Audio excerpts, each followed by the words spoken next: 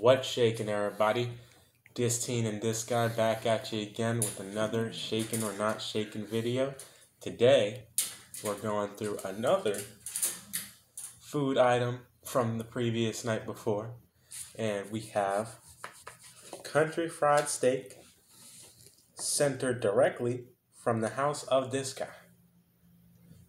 Now, why did we go for an item at home today? I simply wanted to try an item from home just to show you guys the spectrum of how we're rating everything on shaken or not shaken. I also last video forgot to say if it was shaken or not shaken, and those noodles were definitely shaken.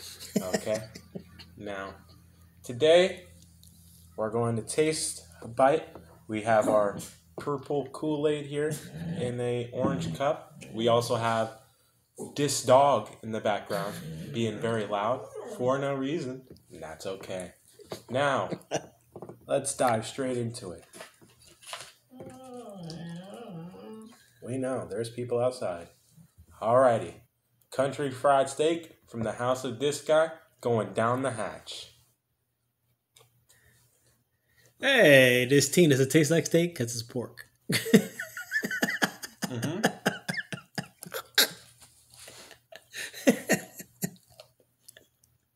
Mm-hmm.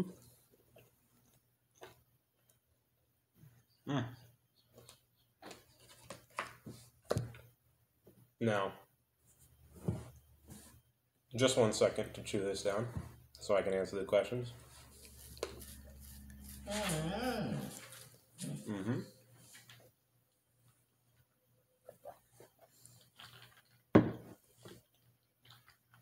This isn't name brand Kool-Aid, but it's good.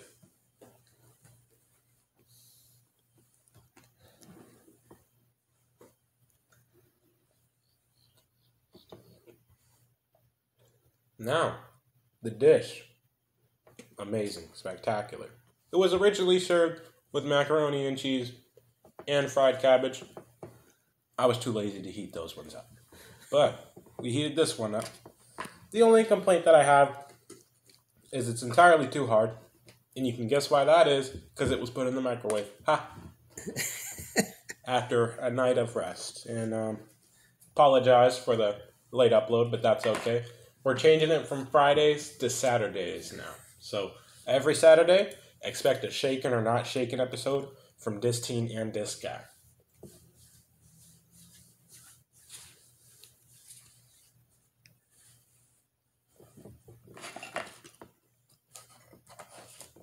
Now, there's a real sense of glory here that you get from eating country fried pork, not steak.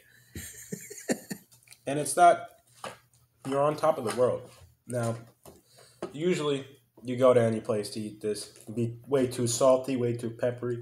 But right here, I think it's just right. And I'm having a hard time grabbing it with the fork because, again, it's microwave. But it really is good. You can get a close-up shot there of everything, all the contents in there.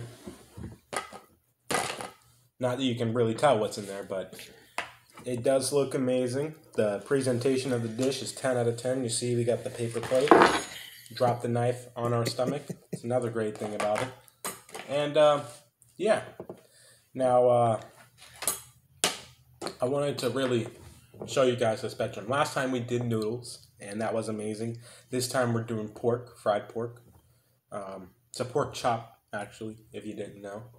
And, that one last time was a 9.7, I believe, 9.6. It was 9.2 last week. 9.2, 9.2. Yes, 9.2 last week. Mm-hmm. Okay. This one,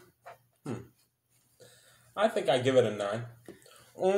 It's only a 9 because of the contents. You know, there's not anything else on the side. And that's, again, my fault. So, I'll give it a 9.5. Because the amount of effort put behind this dish and the way it was presented to me on this beautiful paper plate with the blue and the gray in the back, it's amazing. Okay? Not only that, all this is meat here. It's just really hard to grab with the circumstances I put the meat under. It's not all bone. That's amazing. So, yeah. Give it a 9.5. Is it shaken or not shaken? It's definitely shaken. Now, Like I said, expect a video, Shakin' or Not Shaken, every Saturday from this teen and this guy. Maybe late sometimes, but we try to keep that out of the schedule. And yeah, now this teen and this guy are out.